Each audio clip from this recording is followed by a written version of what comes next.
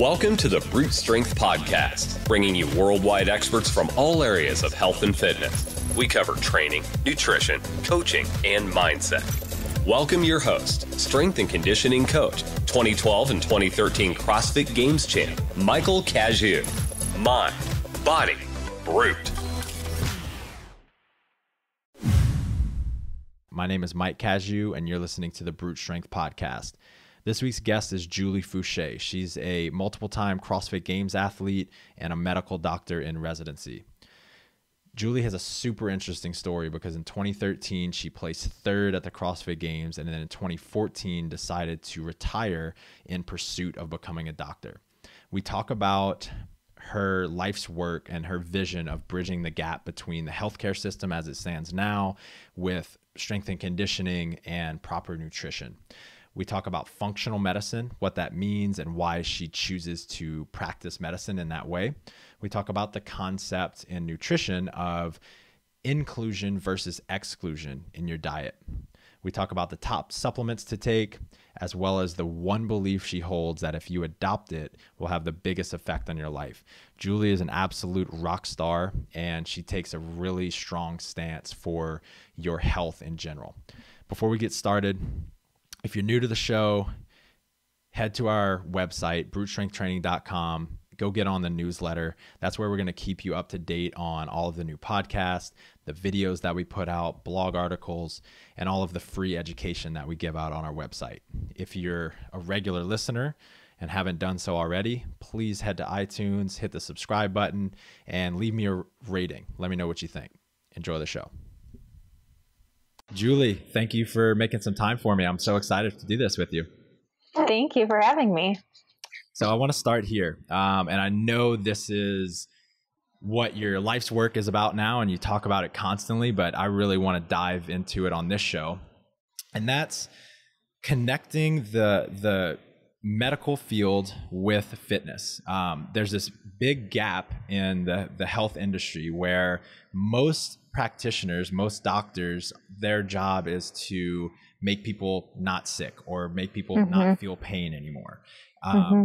And I look at it like kind of like an iceberg where the water is the sick line, right? And most practitioners' goal is to get people just below that line. So they're constantly almost sick. They're constantly almost in pain.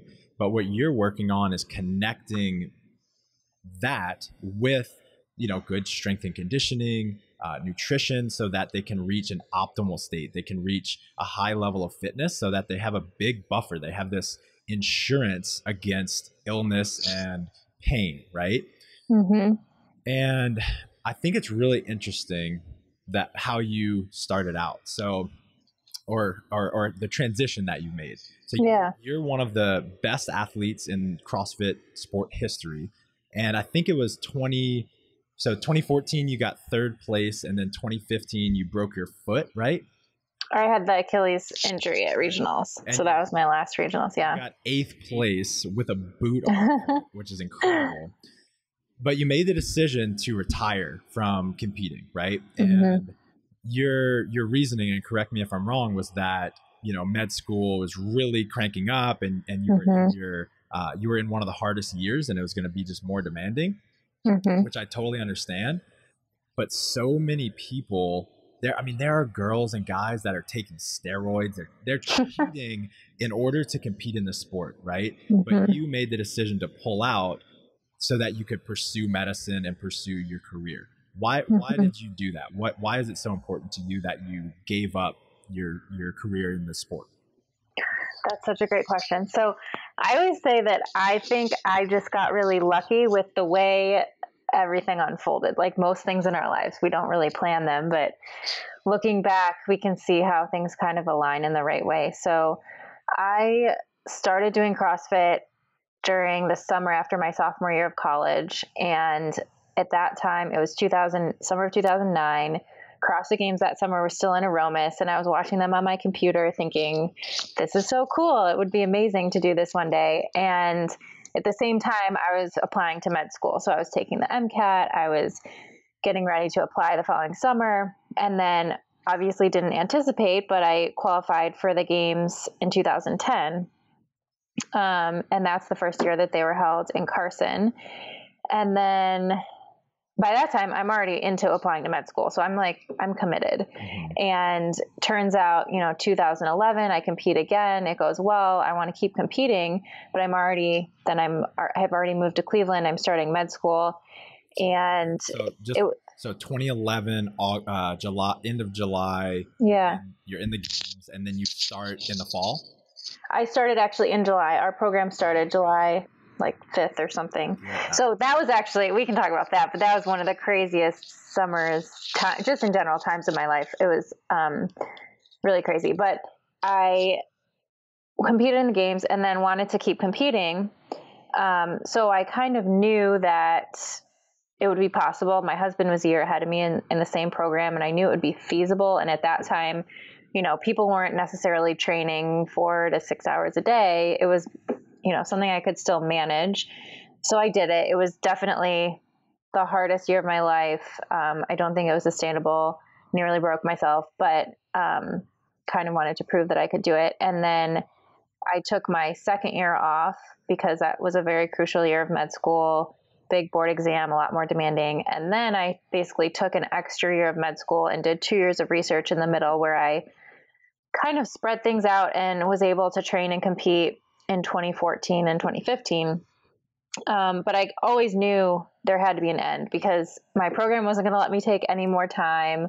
I wanted to ultimately become a doctor. And through this whole time period from 2009 up until 2014, 15, I had really started to realize and better understand my passion and what my purpose was, and why I felt like I was in this really unique position to be doing both and to be able to try to start to connect those dots. And so I realized the medicine part was also really important, and I didn't necessarily want to compete together because I had this more long-term vision. So I always knew there was going to be an end, and it kind of happened that I just didn't have a choice. So it made the decision easy. I wasn't going to be able to take any more time off of school or time away from school. And I think if I had started competing maybe a year or two later, or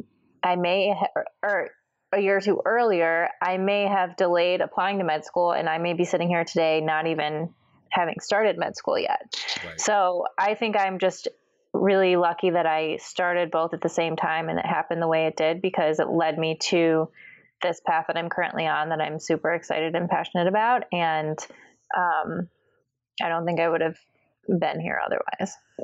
Where do you think that drive to do something fulfilling and purposeful comes from? I see so many people, they're so driven for that glory that comes with competing, that I don't think a lot of people would make that same decision. I mean, you were so close to being the fittest woman on earth, right? Yeah. What do you think is it the way you were brought up, your parents, a mentor, or just something that you cultivated throughout your life? That's a great question. So I think, and some of it I don't know. I mean, my mom always used to ask me, because I always growing up used to be just a super perfectionist, and I was a gymnast, and she's like, why do you always have to try to make everything so perfect? And I don't know if I can really answer that question. I think when I was younger, it was just a sort of a fascinating thing to be able to strive for perfection and want to see how close you can get to it. I think there's also negative consequences of that too, that I've had to overcome later in life, realizing when you're young, you think you can achieve perfection, but there's a lot of other things to think about as you get older and learn how the world works. But I also think that there's just, and this for me is part of the way I view life and my faith is, I think that we're all put on this earth to do something bigger and to do something to help other people. And so for me, I think that's kind of what drives me to try to understand what is the purpose, why I'm here, and how can I use the unique gifts and talents that I have to best serve the people around me. That's very cool. So before we move on, I do want to talk about that first year of med school. Okay. My experience, like every single person I've talked to that's gone through med school, they're almost without fail, they've said like, I don't even have time to work out, much less for the CrossFit Games, right? It's like the most stressful part of their entire lives, a lot of them. How were you able to do it? Like what boundaries did you have in place? What things or routines or systems did you have in place that allowed you to do both? Sure. So again, this is, I think, part of how things fell into place, where the particular program that I was in was a very unique educational program. So it was very self-directed, and we did not have any exams. We did not have any grades. It's a very different learning environment from what I was used to growing up and through college. But what it allowed me to do was to not have periods like you would in a normal school, where you have periods of extreme stress where you're trying to study for exams, and then periods where maybe you're not as busy. But instead, it was kind of this basal level of stress and responsibility on a day-to-day basis to be prepared. And so that allowed me to basically establish a routine that was a little more sustainable. And it was also approached kind of more like a job than school. It was very professional. We all had to dress up. We all had to it didn't feel like school. So, basically I would go to class. We would usually have some sort of classes in the morning from 8 to noon most days. A couple days a week we would have classes in the afternoon, but not always. And so the afternoon time was more of our independent study time. So I'd usually just spend that in the library studying or working on whatever I needed to work on. And then I think I would usually go to the gym around 5:30 or so, maybe start around 6. And usually I would train from 6 to 9 or somewhere in that ballpark area. At that time, I was still doing probably a lot more volume than most athletes, but now it's hardly anything compared to what people are doing these days. And then I would go home, I would eat dinner, study a little bit more, or do whatever I had to do for the next day and go to bed and do it all over again. And it was very routine, very monotonous, didn't really do a lot else other than that. I also really tried to maximize my rest days. So I would always rest on Mondays and Thursdays, which gave me 2 weeknights that I had off. And I knew I could kind of catch up on schoolwork on the weekends, and then use those 2 nights during the week that were off to also catch up on school or whatever I needed to do. But that was it. It was pretty boring. The weekends I would work out, I would do my meal prep. I didn't really do much else during that year. Right. How could you? That's a really cool way. The way that you described your program sounds like a really cool way to learn. And I think that's how the education system, that's the direction the education system in a lot of places is moving, right? It's much more like real life. You either you want to learn it and you learn it, or you don't, and you don't get to build the skills to actually use in life. Right. Yeah, it was great. I mean, it was definitely something to get used to, because you're just so conditioned, I think, through 16 years of school to study for exams and learn what's on the test. But it's much more similar to real life, and it prepares you to take responsibility for your learning and to try to connect it I'm not just learning this to pass a test, I'm learning this to help the patients that I'm going to see in the future. And the program did a good job too of just helping you have those patient experiences really early, so you can see the impact of what you're learning. Right. Okay. So let's get back to this. We're talking about bridging this big gap that there is in the field, and getting people not just over pain and illness, but to an optimal state, to actually being fit for life. What are the challenges? What are some of the problems in the healthcare system that you face? Some of the challenges that you face, and then what are you and some of the best out there doing to overcome those challenges? Well, I think the biggest challenges that we face are the system. So basically how things are set up and how the system was built was to address, like you said, to address illness and to take care of people who are sick. It was definitely not set up to try to maximize health or to teach people how to be healthy or prevent illness from happening. And that's why we're seeing such huge problems, is because now, chronic disease is most of what's burdening our healthcare system. It's on trajectory to bankrupt our country in the near future. And our healthcare system, unfortunately, is set up to, like you said, try to just minimize the damage, but we're still not getting to the root cause. And a lot of that is, like you, and I'm sure everyone listening knows, it's a lot of bigger societal things. It's like our food system. It's the way that our lives are set up so that we're constantly, it's easier to have poor lifestyle behaviors, whether it's being sedentary or being on our electronic devices all day, or eating food that's convenient and not necessarily nutritious for us.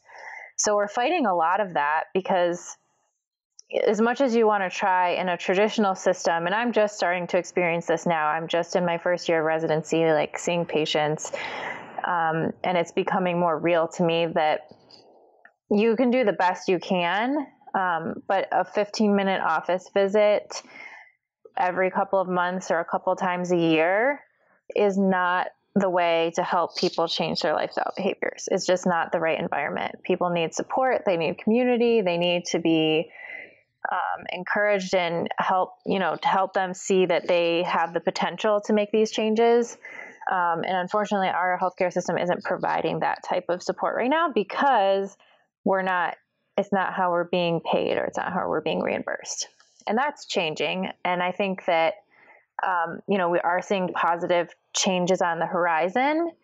But it frustrates me with how slow the changes are. And everything is slow to change in medicine, like slower than I think almost any other industry.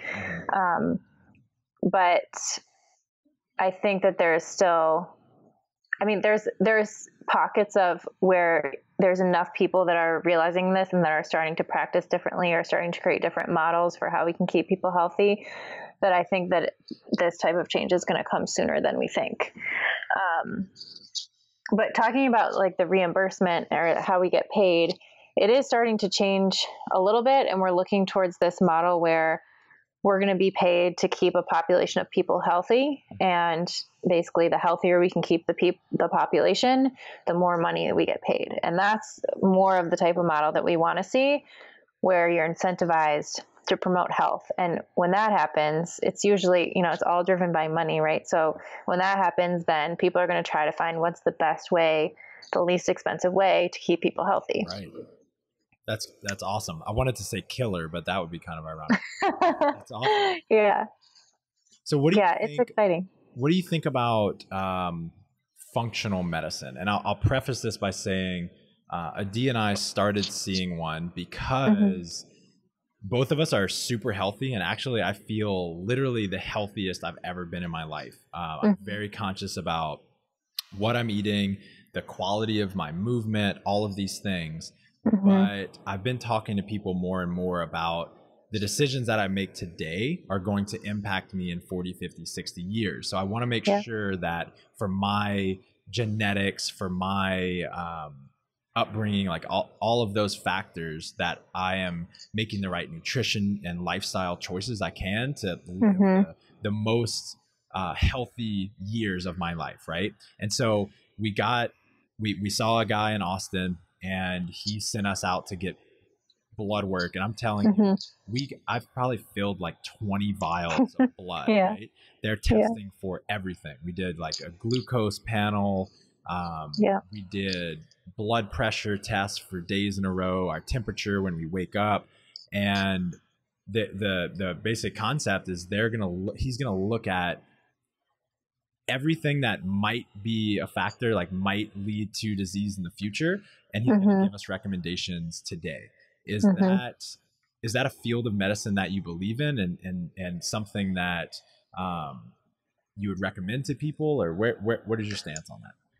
Absolutely. So it's great that you asked, because this is exactly what my husband and I want to do. So just talking about the way that the stars kind of line up as you look back and the decisions you make in your life. We both moved to Cleveland to go to med school, and had no idea what functional medicine was at the time. Obviously, we were passionate about CrossFit. But a couple years, I think it was maybe 2013 or 2014, I remembered seeing something about functional medicine, and I recognized some of the names of the doctors. And so I decided they were having a talk at the Cleveland Clinic at our school. And so I went just thinking, oh, it'll be an informational talk about functional medicine. Well, it turns out they were starting the only functional medicine clinic that's ever been opened in an academic institution right at the Cleveland Clinic. And the CEO was there, and all of the heads of departments were there, and they were introducing this to the clinic. And hearing for the first time it all laid out about this is exactly what functional medicine is, this is the philosophy behind it. It was finally like it felt like I was at my level 1 hearing the What is Health lecture. It was like finally someone could explain how to practice medicine in a way that made sense. And it took all the things that I knew to be true about health that I had gotten from various places, like from CrossFit or from hearing different people talk about nutrition or lifestyle or the impact of different other factors on our health. And they had finally put them all together into this nice package and this way to think about and conceptualize how to make people healthy. And so from that point on, my husband and I were like, this is exactly what we're going to do. And so we've both spent time shadowing there during med school. And then we've started doing our functional medicine coursework throughout residency. So yeah, so we're both, and he's actually getting ready. I mean, he's graduating here soon in June, and that's what he's going to do when he graduates. So it's really exciting. And the reason why it makes so much sense is it's kind of like, it's the same principle as when you think about, okay, functional movement. Why do we have to call it functional movement? It should just be movement. It's the way that the body is made to move. But it's the same thing with medicine. It's the way that we should be practicing medicine, but for some reason we strayed off the path. So most of medicine now is looking at it started because we started trying, we found cures to diseases. We had a lot of infectious diseases, and we were able to, cure a lot of these things and give people a lot longer life expectancy through, like hand washing and antiseptic methods and antibiotics and things like that. But that type of treatment doesn't work for chronic disease and for promoting health. Those are for more emergency, catastrophic type of events. And so what we still are using the same philosophy. So we're still saying, okay, if someone has a symptom, we're going to label it as a disease, and then we're going to find a treatment for it, instead of asking the question, why is this person experiencing this symptom in the first place, and how can we address the root cause? And you see that all the time. Once you start thinking about it that way, it's just mind-blowing the number, like how ridiculous it is when you think about the way that we treat a lot of diseases. Yeah. I mean, some great examples are things like depression or things like rashes. Like a rash pops up, and let's just put steroid cream, like basically the treatment for almost every rash is steroid cream. Like, let's just, dampen the immune system to make the rash go away. But why not ask, why is the rash there in the first place? Is it something that you ate? Is it something that you came in contact with? Is it something in your environment? Let's address that. And same thing like depression. We know that there's so many different reasons why people can feel depressed. But the treatment is the same for all of them. It's just give them an antidepressant. Same thing for hypertension. Instead of saying, why is the blood pressure high in the first place? Let's just give you an antihypertensive and fix your blood pressure. But again, it's not treating the root cause or the bigger process that's going on in your body, which we're finding out these things are really all connected. That's why when you think of like a typical primary care bread and butter patient, it's someone who has high blood pressure, high cholesterol, heart disease, diabetes, obesity. Like, these aren't separate diseases. They're all basically just different manifestations of the same thing, which is largely related to our diet and lifestyle. And so functional medicine is asking that bigger question of, let's think about what the root cause is instead of thinking about each of these things as individual diseases or individual body systems, and let's address the root cause. The piece about depression is one of the most mind-boggling to me. I've been hearing over the past year how related our gut health is to our brain, right? And it's crazy to me that we prescribe so many antidepressant drugs that actually have one of the biggest side effects, or not biggest, but a common side effect of some of these drugs are suicidal thoughts, and they've led to a lot of suicides when the issue didn't originate in the brain in the first place, right? These people have really terrible diets, they're not exercising, and their guts are just trashed. Right? Yeah, and we can all feel this. I mean, it can be super extreme, and there's a lot of different factors. There's situational factors. There's certain people who are like more genetically susceptible, but like we all have probably experienced this on some level. I know I have. There was a time like this past summer where I went almost 2 weeks without working out, and I felt awful. I just wanted to cry for no reason. And then I started working out again, and I felt great, and I felt like myself again. And I mean, exercise is so important for our brain health, super important for our mood. But now we're finding too that it's really the inflammation in our gut that also is implicated in this huge connection between our gut and our brain. I mean, a lot of the neurotransmitters that we're treating with antidepressants and that are active are actually originating in our gut. So a lot of people listening to this show are in the top 1 percentile of healthy human beings on earth, right? They're competitive exercisers and people, working out in their garages. It's coaches, all of those sorts of things that are really healthy, right? Would you recommend people take the approach that I took and seek out like a functional medicine doctor proactively? So I think there is absolutely no harm in it. I think that the more we can all maximize, like that's our goal, right? Is just to maximize our own personal health so that we can be the best version of ourselves, so that we can go out and do all the things that we're supposed to be doing and making the world a better place. Like having healthy families, the more that you can learn and the more that you can do to try to maximize the decisions you're making to support your health, I think the better. You can make that same argument. And my husband and I talk about this all the time. Like, is it really, there's all these people who have so much farther to go, maybe like they haven't even started exercising, or they're still eating at McDonald's every day. And like, shouldn't we be focusing our time trying to help them? But I think it's the same, like, it doesn't matter where you're at. I think that we're all just trying to get that little bit better and try to be a little bit healthier. And I think that that's the beauty of this philosophy, is that you don't have to be sick in order to be able to go see a functional medicine doctor and to try to see what else you can do to make yourself even better. Right. There's no destination here, right? It's right. Literally, to quote you in your podcast, it's the constant pursuit of health that we should all be on. And there's no, we can't take any action today that's going to set us up for 10 years from now. We have to constantly be improving, or we're probably moving backwards.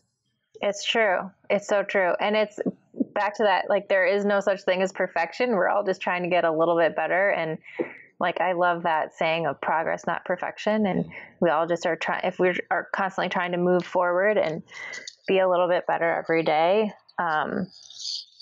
I think that's what we're shooting for. And I think just to speak about what the comment you made about all those people are eating at McDonald's and just have a terrible diet. If they see really healthy people not taking any, they don't look like they're working hard to be even healthier, it's it's inspiring to see really healthy people continuing to work on being even healthier, right? So I think in the long run, that has an effect on people that are not healthy, but it's just going to rub off on them regardless. I think it's true. I think there's also something to be said for Like if someone really has, I mean, they've grown up, they've never been used to working out. They've never really known what real food is. It's just such a foreign concept to them and something that they haven't really even thought about. It can be super intimidating, I think, to see super healthy people and seem like, oh, they make it look so easy, but it's not. And I don't even know where to start. And so I think there's also just a lot of power in, that's why I think there's such power in community, and especially for people sharing their stories and their experience and realizing that if, say you are, super healthy right now, you weren't always that way, and sharing your journey and your process along the way so that people realize that we're all real people, and that it's not easy, and that being healthy is hard, and it requires effort, and it requires sacrifice and dedication. And it's something that we're all capable of doing. Enjoying this episode? Hit subscribe. We have more amazing content for you every single week. This episode is brought to you by ButcherBox. ButcherBox is an online meat subscription service that sends you some of the highest quality meats on the planet right to your doorstep. I've never brought a sponsor onto the show until now because it's always been really important to me that I never promote any product or service that I don't believe in or use myself. So this year, it was one of my biggest intentions to have more quality in my life. So higher quality movement, higher quality relationships, and higher quality nutrition choices. So I figure I'm going to be eating meat every single day regardless. So why not eat the highest quality meat I can find? And that's exactly what ButcherBox does. They send 100% grass-fed, pasture-raised, yes, super happy animals that have never been given any antibiotics. Animals that have been given a lot of antibiotics can really wreak havoc on our gut health. Here are some of the biggest benefits of eating grass-fed. It has higher levels of vitamins E, C, and beta carotene. There's more protein per ounce in grass-fed meat versus conventional meat. And it's going to improve the ratio of omega-6 to 3 fatty acids in your body. And that's going to have a huge impact on the way that your brain functions, the way that nutrients get into your cell. And it's going to reduce systemic inflammation in your body that is related and is connected to a lot of different diseases and things like that later on in life. Grass-fed meat also has higher levels of CLA. Higher levels of CLA in your body improves your blood sugar levels, helps to fight cancer, and reduces your risk of heart disease. It also improves your ability to burn fat. It improves your metabolism by modulating the hormones ghrelin and leptin in your body. That's what makes you feel hungry or feel full. So it's a much, much higher quality meat. And in general, in my life, I'm just taking a very long-term approach. I'm looking at this as a very long-term approach. The choices that I make today, my nutrition choices that I make, are going to have huge effects on me later in life. Right now, I'm 27. I feel super, super healthy, no health complications, but I know, and I've been told by every expert that I've talked to, that my nutritions today will impact me in 40, 50 years. So I have to start treating my body as well as possible right now. So that's why I'm choosing to eat grass-fed. And it's just tastier in general. I don't know why that is, but it's a tastier cut of meat. It's higher quality all the way around. You can get a pretty cool discount if you go to butcherbox.com/brute. You get some free bacon, a free package of bacon, and $20 off your first order. Enjoy. And with that, let's begin the show. So I've got some nutrition related questions for you. Okay, I'll do my best. After the CrossFit Games, you started working with my wife, Adi. Yes. And I thought that was super interesting because you're someone that's always, took such a stance for eating quality food, and working against gravity is largely based on flexible dieting, right? That's where we start people with. Although there is a large focus on quality in that company in particular, we start with quantity, right? So what were, even before you started with Adi, what was your view on counting macros and paying attention to quantity before you started? Sure. So I still very much subscribe to kind of the CrossFit view on this. And I think that's what I've found to be true so far, is that to get to, we talk about getting to wellness starts with focusing on the quality. So eating real food, eating foods that are not going to be inflammatory to your particular body, that you can tolerate well, are not going to be causing you any symptoms. And that will get us all really pretty far. And I experienced that. I first started really cleaning up the quality of my diet in 2012 and noticed an immediate impact on my performance and how I felt. And then quantity was something that I really had just always struggled with. I knew that I do view quantity as kind of like that performance marker where you can, like, if your goals are just health and overall well-being, and you can eat quality foods and generally eat, not overeat, but eat to the point that you're full and that you're happy and enjoying life. I think that for most people that can work well. But if you're in a situation where you're, one, trying to maximize your performance like a professional athlete, or two, you're really trying to get serious about losing a certain amount of weight, that's when I think the quantity can become really crucial. And I can't say, this is maybe one of my regrets if I look back on it, is not being more serious about my quantity while I was competing. I played around with the zone and I would measure here and there, and I would do it for a couple of weeks and then I would stop. And it was just something that never really clicked and kind of like fit into my life.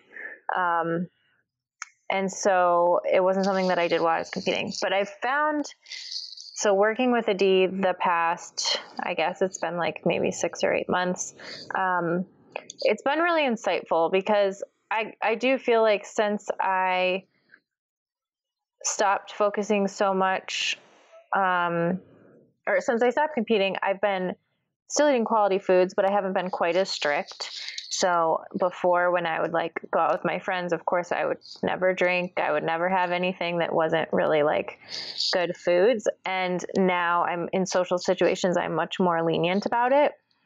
And so it just opened my eyes to starting to track, open my eyes to how much I really was eating, like how macros wise, like how much am I really eating kind of a balanced diet, or the proportions that I want to be eating. And so that has been really insightful for me, and just to see how my body responds and how I make, like, I think one of the most helpful things for me has been just checking in with her each week and just having that time to reflect and have someone else like listen to you and reflect back about the decisions you're making about your food, and are they coming from a place of like wanting to fuel your body the right way, or are they coming from like an emotional response or like a comfort place? And so I think for me, that's been the most eye-opening. Right. One of the things I think is interesting is that, well, first off, I know the goal of WAG is to give people the tools and the awareness so that they can eat the right quantity and quality of food, right? And what I've found is really there's no perfect way of approaching it, because sometimes you get people that they start with focusing on quantity and they meet their macros with shit. Or there are people that are paleo that are grossly overeating almonds and, different kinds of fats. And they're really like eating the whole tub of almond butter, like I have been known to do once or twice. But every paleo person has. But I totally agree. I think that's the beauty of it, is that it totally depends. And like, this is perfect family medicine, right? It depends on who you're talking to and what their starting place is. And for some people, like, tracking their macros is going to seem a lot more reasonable and like a good place to start than changing the quality of the foods they're eating. For other people, starting with quality is going to make more sense. And so a lot of it is just figuring out what are people willing to do and where do they want to start. And then, like you said, constantly working on improving and making that progress over a long period of time. One of the things that I've observed, and maybe this is just my perspective because I'm married to a D. But one of the things that I've observed is that people seem to get really hooked faster on a healthy lifestyle if they can see body composition changes, right? So they learn how to control quantity and they make some changes to their body. They feel confident and they also build that self-efficacy to, you know, they say they're going to make a change and then they have integrity with themselves and they actually stick to those habits. And then we teach them quality and they're just so much more likely to stick with it, right? They have that, this power of, I say I'm going to do something and I do it. Whereas if they, and this is, it's not black and white, right? People are successful on both sides, but if some people start with quality, the progress in body composition is too slow for some. And then they kind of give up and they're kind of just doing a half-assed diet. Yeah, I can understand that. I think too, though, like kind of just thinking about it from, and it totally depends on the person, but I think it depends on the type of quality. Is it really bad quality, like McDonald's and like, you know, Twinkies every day? Or is it something that's a little bit more reasonable? Because there's also, I think, like the hormonal impacts of food and like the impact, especially of sugar, without like removing that, like no matter how much willpower you have to meet your macros, it's just going to be so much harder because your brain is being basically hijacked by sugar and by your natural tendencies to want to like crave sugar and constantly keep eating when you're eating it. So I think there's some kind of like happy medium there where you have to work with like trying to influence your hormonal balance so that you're not having these crazy cravings and not having to use ridiculous willpower that's really just your hormones speaking to you, but also being able to like figure out how you can best make progress and move forward and start seeing results. What do you think of this concept? I think it was this, I don't even know what he is. He's a nutritionist or he's written some books. His name is Eric Helms, and he talks about inclusion versus exclusion. So most diets are focused on excluding certain foods, right? Don't eat sugar, don't eat gluten, don't eat dairy, don't eat carbs, don't eat fat, whatever it is, don't eat it. And you'll be healthier, right? What he says is focus on, and actually before I even say that, the problem with a lot of those diets is if I tell you don't think of the color red, you're going to think of red. Yeah. Yeah. We focus on not doing, we're also focusing on, right? And so we're more likely to kind of crave those foods, especially when we have like a cheat night or we have like a vacation, right? Like more likely to like overindulge. What he suggests is to focus on including healthy foods. So get as many whole foods, a variety of vegetables, probiotics, you know, organic and grass-fed meats. If you fill the majority of your diet with those foods, a little bit of one of those items that you're, you know, not supposed to eat is not going to kill you if the rest of your diet is solid. What do you think of that? Right. Oh, I completely agree. And that's kind of the approach that we like to take. Like for this year, we did our big healthy self reset. And that's like exactly our philosophy, is trying to focus on incorporating new foods, being excited about like trying new vegetables, about trying new recipes and making it exciting. Because I think so many times when people go on these challenges or they like try to change their diet, they go to just basic, this is what I know I can cook. I can make chicken and broccoli and sweet potatoes and eat that for 4 meals a day. And then it gets really boring really fast, when food is so exciting. And the more variety that we can bring in and the more vegetables and color, the more nutrients we're getting and the better we're serving the function of our entire body. And the more you think about food as information for not just your for weight loss, but think about it as information for all of your cells. It can turn on and off different DNA in each one of your cells. It can affect your hormones. And the more we can give that good information and good inputs, the better we're going to feel. And then really health happens as a result. Like weight loss is going to happen as a result, as your body's healing and it's getting the nutrients that it needs. And so that's kind of the philosophy that we always take, is just try to focus on incorporating those healthy, nutritious foods and fueling your body with the nutrients that it needs, instead of focusing on restriction or, specific. I mean, there are certain foods that we can all agree are not very helpful for us, like sugar. But like you said, included in small amounts, when you're also getting lots of good nutrients, it's not probably as harmful as it would be otherwise. So people look to you as the epitome of health. You're a CrossFit Games athlete, you're a doctor, you take such a strong stance on eating quality food.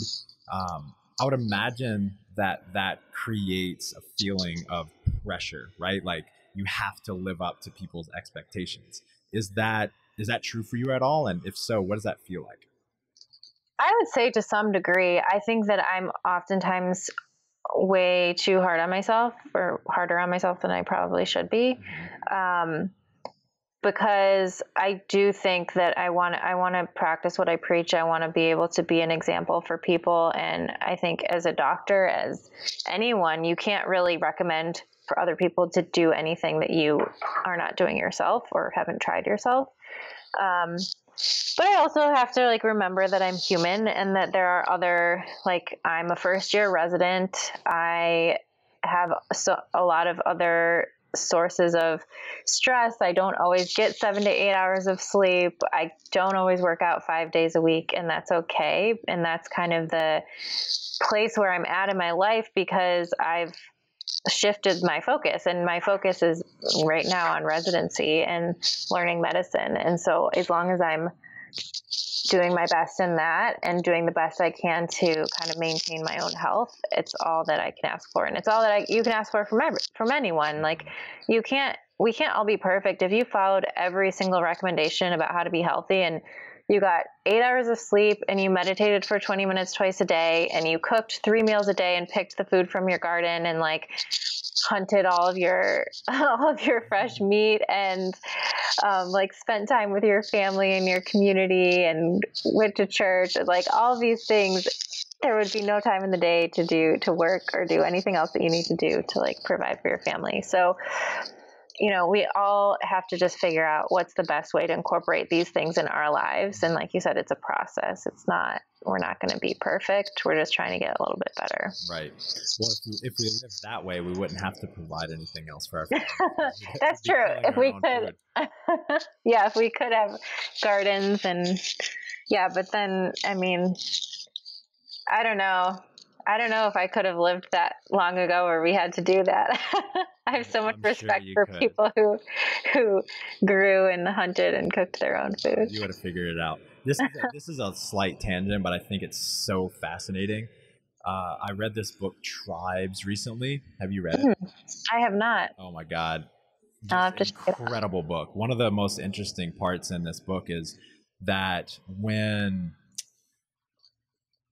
settlers were, fighting with Indians hundreds of years ago, taking their land and shit, there were a lot of cases where Indians abducted the settlers, right? There was all this fighting, and there was a lot of abductions happening. Okay. A ton of cases where the Americans tried to take those people back, right? Like free them from the Indians. And there were a ton of cases where they did not want to leave. There were 0 cases where Indians, where it was in the reverse, where Indians tried to take people back. They didn't want to leave, right? Interesting. So it's super interesting that, I think our brains evolved to like that lifestyle, like a close knit group of people, eating healthy food, a very simpler lifestyle. So that's my little tangent for the day. I love it. I'll have to check it out. So I don't think I've ever asked this on my podcast because I usually don't really believe in supplements for the vast majority of people. I tend to think, unless your diet is completely dialed in and you're focusing on quality and quantity of food and you're doing everything right, then maybe think of supplements. But I'm really interested to hear your take on them. Do you take any supplements, and if so, what? That's a great question. So, and I will say that I have a very similar philosophy. So I think, the best analogy that I've heard to explain this is like thinking about, you have a big jar and you need to put the big rocks in first. And those are like your food and your sleep and your lifestyle and exercise. And then you can put in the smaller pebbles and then like the sand or the fine details. And the supplements, I think a lot of them are just like the sand. Like if you don't have the other big things in place, they're probably not going to make a huge difference for you. But they can, in certain situations, can help. And I think, and also in informed situations. So when you know which ones your body really needs. So I have actually been working with Puri, which was formerly Pure Pharma, since 2012. But the reason why I have been working with them and why I love them so much is because they have this philosophy, and they started out with just fish oil. They make one of the cleanest fish oil products on the market.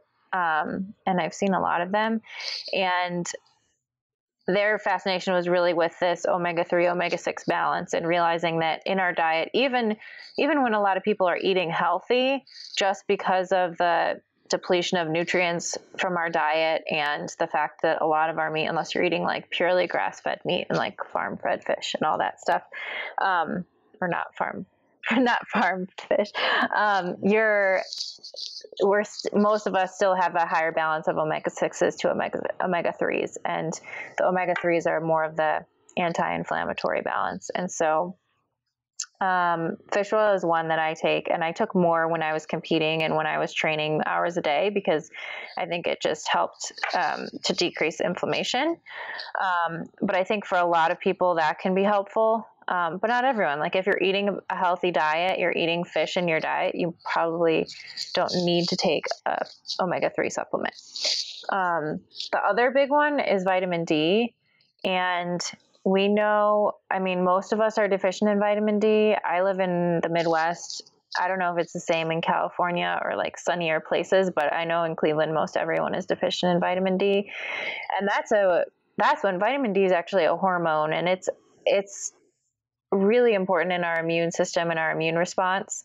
And if your levels are low, there's a lot of different, it's also important in our bone health, but there's a lot of different implications that can have. But I think one of the biggest ones that I think of is in our immune response. And even the other day I was reading about just like remedies or functional medicine or natural remedies for cold and flu. And a big one is having a vitamin D level that's below the normal limit, puts you at higher risk of developing flu or not, basically having worse symptoms. So vitamin D is something that you probably want to at least have checked and make sure that your level is in a optimal, or you're in an optimal level. And if not, you may need a supplement. Those are probably the biggest two. I think magnesium is one that can be helpful for people in recovering, especially if you're working out a lot. It's good for muscle recovery. And then certain ones, there's also some decent data on vitamin C in preventing cold and flus, or in cold and flu season, which is why people are always crazy about taking vitamin C when they're getting sick. I think that overall, like those are the big ones that I think of for the majority of the population. But the other beautiful thing about a functional medicine approach is that you can actually check a lot of your levels of different nutrients and see where your imbalances are, what nutrients you might need specifically. And to address those, I think the first place I would go would be to your diet. So just trying to figure out which foods are higher in those nutrients that you could incorporate more into your diet. And then, if needed, you could go to supplements. Love it. It's very reaffirming, because when people like really press me for supplement advice, Oh, Yeah. okay. Zinc, magnesium, D3, and fish oil. That's it. Yeah. There you go. Awesome. That's all you need. So I've got a few rapid fires for you, and then we'll wrap it up. All right. We'll see. fire. I don't know how I feel about rapid fire. Oh, they're very easy. Do my best. What book have you given as a gift most? Oh, I think The Language of God. It was written by Francis Collins, who's the director of the NIH, and he also was a leader in the Human Genome Project, an incredible scientist. And he set out to basically write a book and use science to prove that God doesn't exist. And he came to the opposite conclusion. And I read that in college, and it was really impactful for me at the time. And I've gifted it to a lot of people. Is it just English? The Language of God? The Language of God, yeah. I'm just messing. Took me a second there. I'm like, I don't know. What belief do you hold that if others held would have the biggest impact on their life and performance in general? Oh, gosh. I think this is something that maybe is just intuitive to me, but I generally I always kind of believe the best in people. And sometimes it's hard to see, but I just try to always give people the benefit of the doubt and try to put myself in their shoes. And I think that if all of us did that, I mean, I'm not saying I'm perfect. There's times where I don't do that, but I think if all of us did that, the world would be a much happier place. Couldn't agree more. I think that, if I was born with your genetics and your life experiences, I would literally be you, right? You're just born in It's true. Like there's so many. It's so true. It's so true. What's one action that you'd recommend people take immediately? Oh, I say do 25 burpees first thing when you wake up in the morning. It's the best thing I ever started doing. It will change your life. Why? Because it's the best way to start the day. Like so many people are so used to, and myself included, we're so used to just waking up, rolling over and looking at their phone or seeing their emails or their text messages and getting this immediate stress response. Waking up and just getting your blood flowing. Even if you're super tired and your alarm goes off, you wake up, you do 25 burpees, you feel like, all right, I'm ready to do this. What's one thing that you've stopped doing that you think most contributes to your success? That's a hard one. Yeah, hard one for someone that's been perfect their whole life. Okay, not perfect. Things, but I feel like all my bad habits I still do to some degree. Thing that I've stopped doing. Well, this is one thing that has been kind of from my husband that has rubbed off on me. That's been a great thing is, I don't know if I can turn this into like stopping, but he's basically a much more of a neat freak and like super organized in our house. And I used to I would just like I didn't mind mess because there was always something more important to be doing. So I would let the dishes go or not clean up and hoard things in my closet. Yes. Because there was always just something that seemed more important to me to be doing than to be cleaning. And he is very much the opposite and has taught me how great it feels when you have a clean space and how much better you can think. And that has been really good. So I don't know if that's something I stopped doing, but I stopped being messy. That's huge. I think I talk about this a lot, actually, that if, we have the CrossFit pyramid where nutrition is the bottom, right? The productivity pyramid, I think your environment is at the base of that pyramid. And so it is your, your lifestyle, your sleep, all of that stuff, as well as your physical environment. Is your place tidy? Yeah. Because it affects what's going on in your mind. If you always have this feeling like I have to put that stuff away eventually, then it's just taking up space in your mind. It's so true. We read this book, The Magical Art of Tidying Up. Yes, I was just thinking of that. I haven't read it. I think I have. Oh gosh, it's so good. Yeah, I remember seeing it when it came out, and I think I have it somewhere, but I haven't read it yet. It's a phenomenal book.